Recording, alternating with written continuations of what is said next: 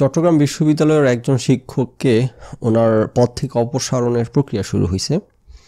Basically চাকরি থেকে kick out করার প্রক্রিয়া শুরু হয়েছে। কেন? উনি সরকারের বিরুদ্ধে কথা বলেন, লেখালেখি করেন।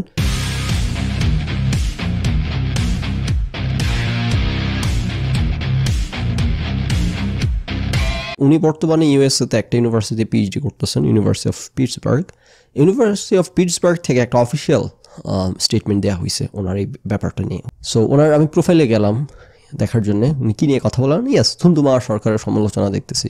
ওকে, ফাইন। একদম প্রথম পোস্টটা, যেটা অ্যাটলিস্ট এই মুহূর্তে ওনার ওয়ালের প্রথম যে পোস্টটা, সেটা ওনাকে ট্যাগ করে একজন লিখছেন। সো যিনি বাতুল মোহাম্মদ পোস্ট দিচ্ছেন, উনি লিখতেছেন যে মাইদুল ভাই, যার নাম মাইদুল ইসলাম, এর সাথে আমার টুকটাক কথাবার্তা হয়।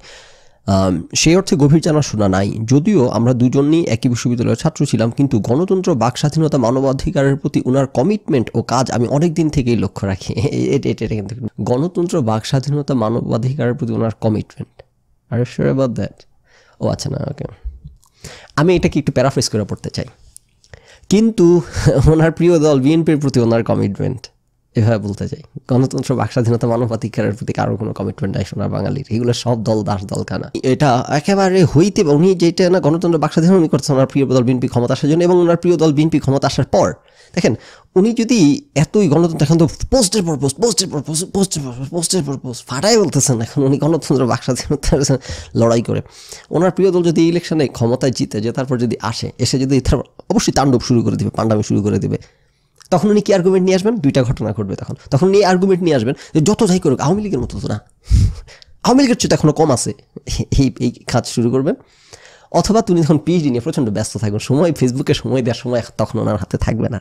এখন আপনি বলতে পারেন আপনি তো সব হাইপোথেটিক্যাল বলছেন, আপনি ওনাকে চিনেন। আমি মাত্র কি বললাম একটু আগে, ওনাকে চিনতে হবে না পার্টিকুলারলি। সোনার বাংলা একজন লোক নাই, মানে বাই পার্টিজান আর কি, বা নন পার্টিজান, একজন লোক নাই। সো প্লিজ এই সব ফাত্রামি করবেন না আপনি। হ্যাঁ, ভদ্রলোক বিএনপির পক্ষে কাজ করতেছেন চূড়ান্তভাবে। বিএনপি ক্ষমতায় আসার পর কত রকম যে শুরু করবেন, একদিন ব্যস্ত হয়ে পড়বেন, ফেসবুক আসার সময় পাবেন না, বিএনপির আকাম নিয়ে কথা বলার সময় পাবেন না। চেপে ধরলে তখন হয়তো বলবেন যে বিএনপি এবং আওয়ামী লীগ এক না, শত হইল বিএনপি এই সেই। নাও ভদ্রলোকের ন্যায় বিচার পাওয়ার প্রশ্নে, is it A relevant piece of information? ন্যায় বিচার পাওয়ার প্রশ্নে নো, আদারওয়াইজ ইয়েস।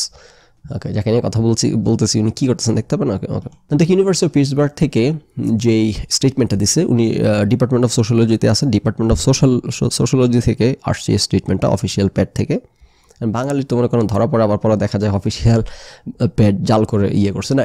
এটা দেখেই বুঝতেছি আমরা এটা অফিসিয়াল প্যাড, অ্যাটলিস্ট সাইন টাইন করা থেকে শুরু করে এটা অফিসিয়াল প্যাড, বুঝতে পারছি অফিসিয়াল লেটার। তারপর বলে নিলাম আর কি, নেভার নো, কামিং ব্যাক। তারপর দেখা যাবে যে ভাই আপনি যে শো করছেন ওটা কিন্তু ধরা পড়ছে জাল বাঙালি। ওকে, এনিওয়েজ, এত স্পেকুলেশনের জায়গাতে না যাই, স্টিল এই পয়েন্টটা আমি মেক করতে চাইছি intentionally, because I want to make this point, কারণ ইউ নেভার নো বাঙালির ব্যাপার। ওকে, সো এটা একটা official letter, seems that way. So they will say, to whom it may concern, we write to express the official position of the Department of Sociology at the University of Pittsburgh. We express our official position in support of human rights, freedom of speech, and the defense of academic freedom. I can ask this more. In particular, we write in defense of our PhD student Maidul Islam from Bangladesh. Professor Maidul Islam is a tenured associate professor at Chittagong University in Bangladesh and is currently enrolled in our doctoral program to develop his skill base. Professor Islam posted public speech on a personal social media page critical of the current regime in Bangladesh. Therefore, in retaliation, it is our understanding that the ruling party has initiated proceedings to strip Professor Islam of tenure and remove him from his professorship. If needed, Professor Islam is stripped. If needed, Professor Islam is stripped of tenure and fired for speaking. O indeed, ওকে, আমি এখান থেকে ভালো দেখতে পাচ্ছি না, তাই তো বলি। গ্রামাটিক্যাল ভুলে কিন্তু সাথে বুঝতাম এটা ভুয়া চিঠি। না, ঠিক আছে। Indeed, professor Islam is striped of tenure and fired for speaking publicly against the government. এবং অবশ্য উনি ইউনিভার্সিটিতে রাইট নাও আসেন, উনি তো এরকম মিথ্যা করলো না, স্টুডেন্ট থাকবে না। রাইট, অনেকের মনে হয় প্রশ্ন আসা অস্বাভাবিক না যে আবার জাল টাল নাকি, এই জন্য আলোচনা করতেছি আর কি। ওকে, সো বেসিক্যালি তারা কন্ডেমনেশন জানাইছে এবং সাপোর্ট জানাইছে ভদ্রলোকের প্রতি। নাও এটা আমাকে কয়েকজন ইনবক্সে পাঠাইছেন। আই এম অ্যাসুমিং এমনিতে তো অনেক কিছু চলতি ঘটনা বিভিন্ন ইম্পর্টেন্ট মনে করলে শেয়ার করেন, ইমেলে করেন, মেসেঞ্জারে করেন, সেটা করেন। But in this particular case এটা অনেকে শেয়ার করার কারণ আমার একটা সন্দেহ এই কারণে যে কিছুদিন আগে যে নারীবাদী সুরগুলোর সাথে যে আমার একটা ফাইট গেছি, তারপর আমার ইউনিভার্সিটিতে আসছে, তারপর আমার ইউনিভার্সিটির অবস্থান কী নিছে সেটার সাথে এটার একটা মিল দেখা যাচ্ছে এই জন্য সম্ভবত, রাইট? সো সেই ক্ষেত্রে কী হয়েছে, আমি কিন্তু ইউনিভার্সিটিতে গিয়ে এই ইস্যুগুলোকে এক্সপোজ করে দিচ্ছি মানবাধিকার লঙ্ঘনকারী হিসেবে, হিউম্যান রাইটস অ্যাবিউজার হিসেবে, এবং এগুলো যুদ্ধাপরাধ ট্রাইব্যুনালের ব্যাপারে এদের কী অবস্থান, এই রেজিমের ব্যাপারে এদের কী অবস্থান, এই সব কিছু, রাইট? এবং এরা যখন আমার পিছনে লাগছে তখন এরা আমাকে ঘায়েল করার জন্য খুঁজে বের করে নিয়ে আসছে, আমি যুদ্ধাপরাধ ট্রাইব্যুনালের সমালোচনা করছি, কিন্তু আলটিমেটলি এরা যে খুঁজে বের করে নিয়ে আসছে ওটা দিয়ে আবার এখন ওদেরকে বাঁশ দিয়ে আসছি, ওটি নিয়ে আবার আমি আমার ইউনিভার্সিটিতে দেখে আসছি, এই যে দেখো এরা কিন্তু এই যুদ্ধাপরাধ ট্রাইব্যুনালের সমালোচনা করছি আমি, এটা নিয়ে এরা আমার পেছনে লেগে আছে, এই যে প্রমাণ। এবং এই যুদ্ধাপরাধ ট্রাইব্যুনাল কিন্তু একটা মানবতা বিরোধী কাজ চলতেছে বাংলাদেশে, এটা সারা সকল ইন্টারন্যাশনাল অর্গানাইজেশন এবং আমেরিকার position, official position, right? So পাঠা, এগুলো তো পাঠা, এগুলোর ধারণা নাই যে। সো এদের কি জানি এদের বাঁশটাকে ঘুরায় এদের পশ্চাদেশে তাক করে দিয়ে আসছে, রাইট? সো ওই জিনিসটার এখানে আরেকটা দেখা যাচ্ছে যে সোনার বাংলার এই অসভ্যতামিগুলোর যে কোনো স্থান নাই সভ্য পৃথিবীতে, সেটার আরেকটা ম্যানিফেস্টেশন আমরা এখানে দেখতে পাচ্ছি। ইউনিভার্সিটি, তার মানে ইউনিভার্সিটির পজিশন এরকম হয়। বাংলাদেশে যে পান্ডামি করে বেড়ায়, পান্ডামি করে পার পায়, এগুলো এইসব দেশে কিন্তু পার পায় না। সেসব দেশে এগুলো নিয়ে আসলে বরং উল্টা পাঁচটা ব্যাম্বুটা ঘুরিয়ে পশ্চাদেশে প্রবেশ করে দেওয়া হয়। আমার ধারণা এই কারণে লোকজন আমার সাথে এটা শেয়ার করতেছে, ওই সিমিলারিটির কারণে, যে ভাই আপনার ইউনিভার্সিটি গিয়ে তো সুবিধা করতে পারেন, এই যে দেখেন ওনার ইউনিভার্সিটিতে একইভাবে আপনার যেরকম পক্ষাবস্থান নিছে এখানে ওই ভদ্রলোকের পক্ষাবস্থান নিছে। এইসব ফান্ডা আমি সোনার বাংলায় চলে, সভ্য দুনিয়ায় চলে না রে ফান্ডাগুলো, ধারণা নাই দুনিয়া কীভাবে কাজ করে। সো এই লোকের পক্ষে ইউনিভার্সিটি অবস্থান নিছে। নাও এটাতে কি করে কিছু হবে প্রশ্নই ওঠে না কিছু, মানে ইফ এনিথিং ওই লোকের ত্বরান্বিত হবে আরও বরখাস্ত হওয়া, এটার কারণে দেখাবে পাওয়ার, দেখাবে যে কি আমেরিকার ইউনিভার্সিটি আমাদের কি নিয়ে, আমাদের কি পাওয়ার কম নাকি, এখন দেখাই দিব বলে আরও 3 গুণ হইতেছে ওই লোকের, এখন 3 গুণ গতিতে চাকরি যাবে। সো ভদ্রলোক এখন এখানে অ্যাসাইলাম সিক করার একটা রাস্তা কিন্তু হয়ে যাচ্ছে ভদ্রলোকের। এখন অবশ্যই ভদ্রলোকের কি এমনিতে হইতো না, গ্রিন কার্ড পাইতেন না দেশের, অবশ্যই পাইতেন হয়তো পড়াশোনা শেষ করার পর।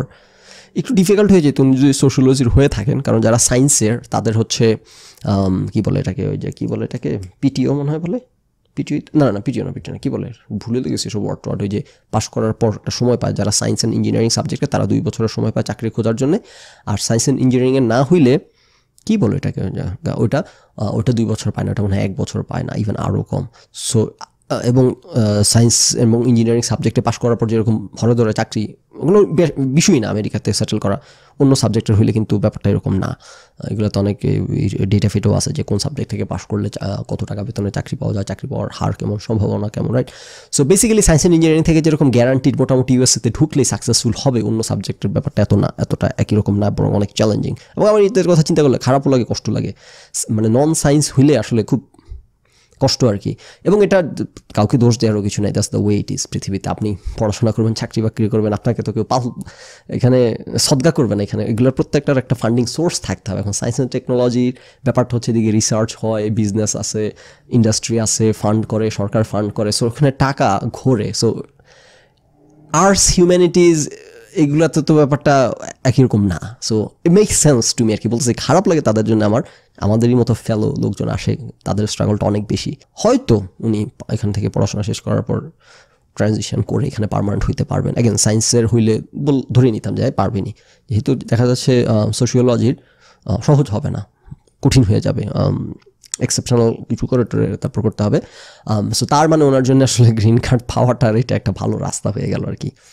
এবং উচিত আসলে গ্রিন কার্ড আবেদন করে ফেলা। ওই যে দেখেন না আপনাদের ডেপুটি অ্যাটর্নি জেনারেল একটু টোকাটুকি লাগছে, সাথে সাথে খেতা বলিস নিয়ে চলে গেছে আমেরিকান এম্বাসিতে যে আমার প্রচণ্ড বিপদ, আমাকে বাঁচান।